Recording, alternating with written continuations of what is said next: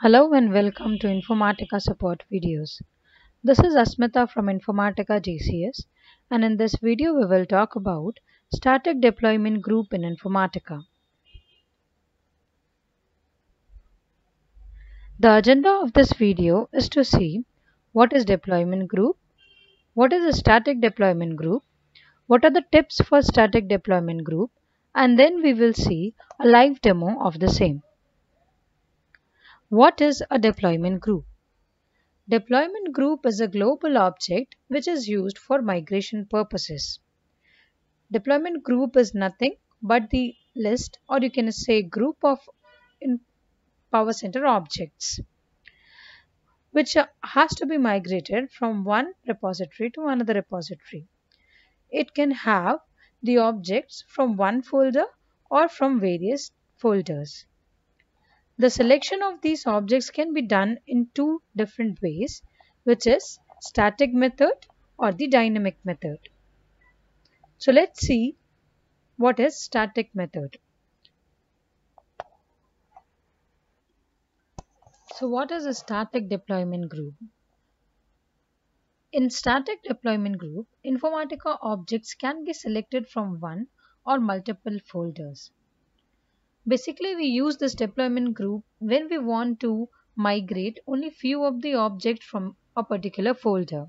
In case if we want to migrate the complete folder, in that kind of situation, we can directly copy and paste the folders. That is completely different topic. Also, whenever we are using static deployment group, we have to add the objects or edit the objects or delete the objects manually. In this, only the checked in objects are allowed to be added in the deployment group. While you are adding objects to the static deployment group, you can also add the dependent objects by selecting that option. So while we will be seeing the demo, we'll show you how to add the dependent objects as well.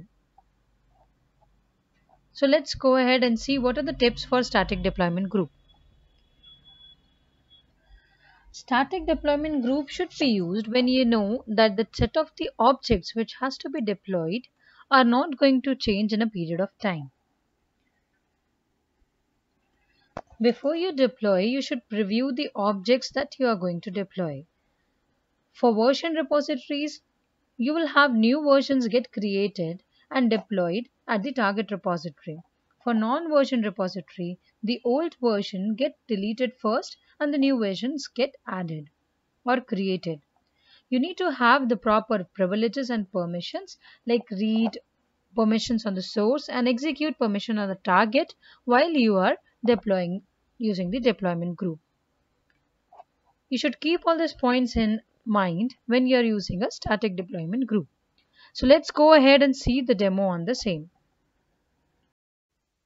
So for the demo, I have logged in to my repository manager. You can see I have created two folders named as rs underscore source and rs underscore target.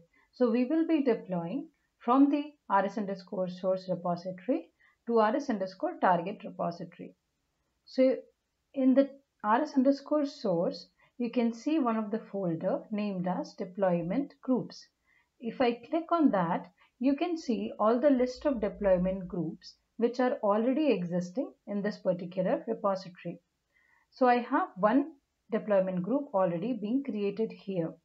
So in case if you want to create a new deployment group, you will have to go to a particular object which you want to add in the deployment group.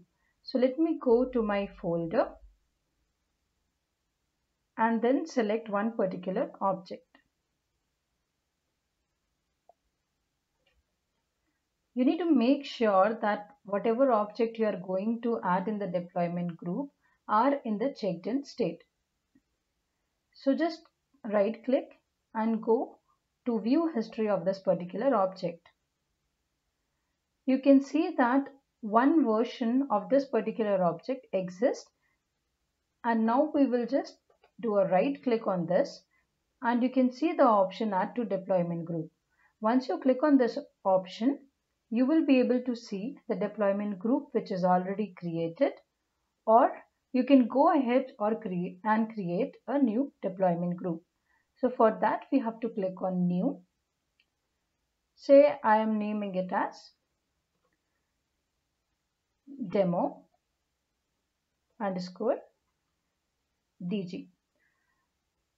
And in the group type, I am selecting as static because here we are going to do a static deployment.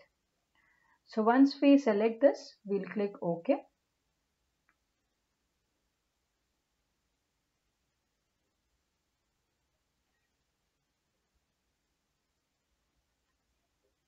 So now you can see this deployment group being added here. So I'll just select this particular deployment group and click OK.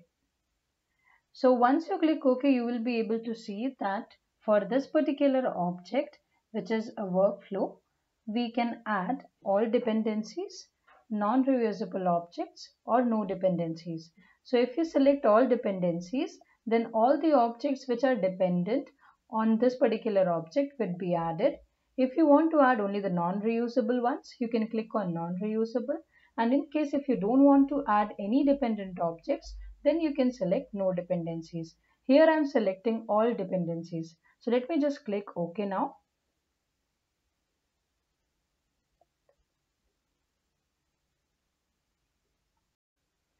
You will see the message like added the selected object to the deployment group, which means that this particular object with all its dependencies has been added to the deployment group we created.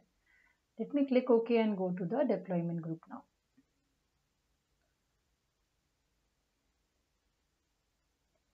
So I'll just go to my deployment group and I can see all the objects which were dependent on this particular workflow have been listed here. Now we will go ahead and add this deployment group to our target repository. So there are two methods to do the same. Let us see one by one both of them. So the first method is just to click on the deployment group,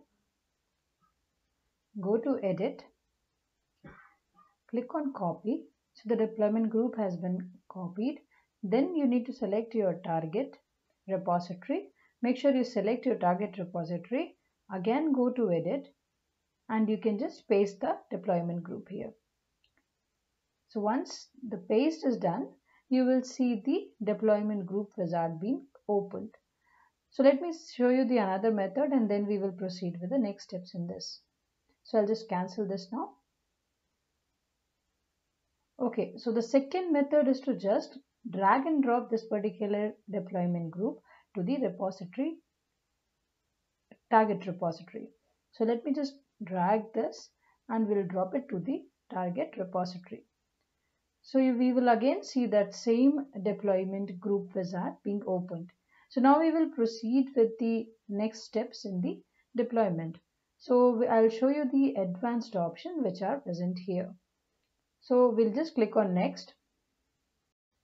So we can see the source folder and target folder here. In case if you want to change the target folder, you can click on override and select whatever folder you want to select. Since I don't want to change it, I'm just clicking on cancel and then we will click on next.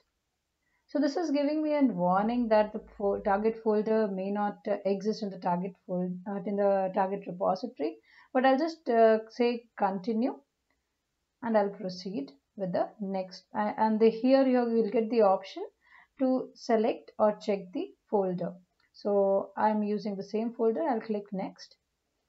You will see that the folder 1 of the source is being getting compared to the folder 1 of the target, and here is the result of that.